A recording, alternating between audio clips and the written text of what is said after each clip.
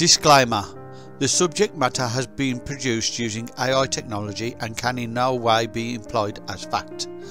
The AI works on articles and blogs, so may only be deemed as what others believe, not necessarily the editor of this video. This video is in no way intended as fact or intended to cause undue stress, only for entertainment value.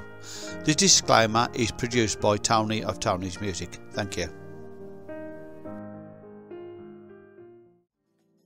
The first thing you need to know about wine tasting is that it's not as easy as it may seem. If you think that all you have to do is just sit down, pour yourself a glass of wine and then taste it, you are wrong.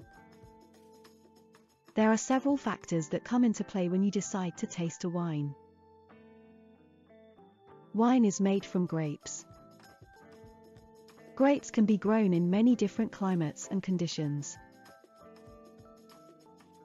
The climate plays a very important role in the quality of the wine that will be produced.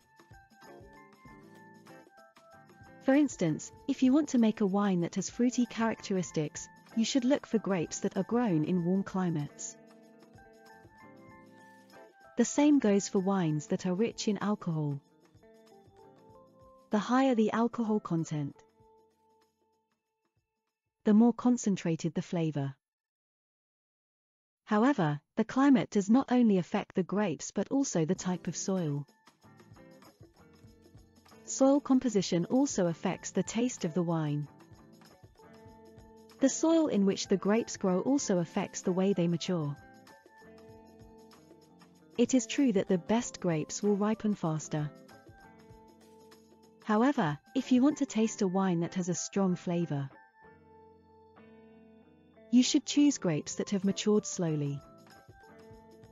You can tell how long the grapes have been in the vine by looking at the stem. The longer the stem, the older the grape. The grapes are harvested once they are fully ripe. This means that if you want to taste a dry wine, you should choose grapes that are ripe. If you want to taste a sweet wine, you should choose grapes with a low sugar content. If you want to taste an acidic wine, you should choose grapes from areas where there are high levels of acidity.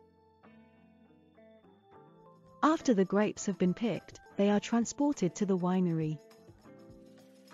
This process takes time and it is not done overnight.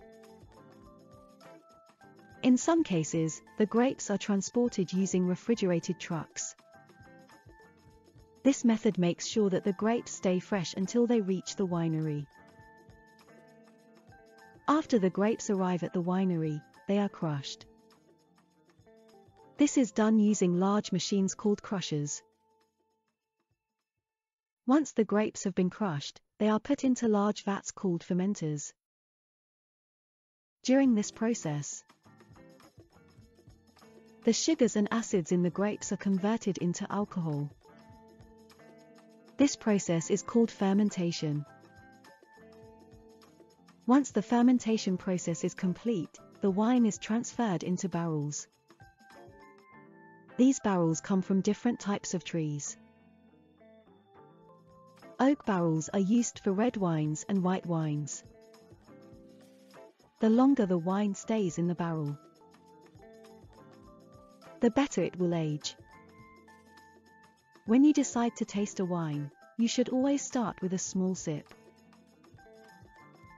This allows you to appreciate the aroma of the wine. After you have tasted the wine, you can take another sip. This is called a sniff. This allows you to enjoy the bouquet of the wine. Then, you should swallow the wine and wait for the effects to kick in. When you do this, you are experiencing the aftertaste. You should remember that the aftertaste will depend on the type of wine that you are drinking.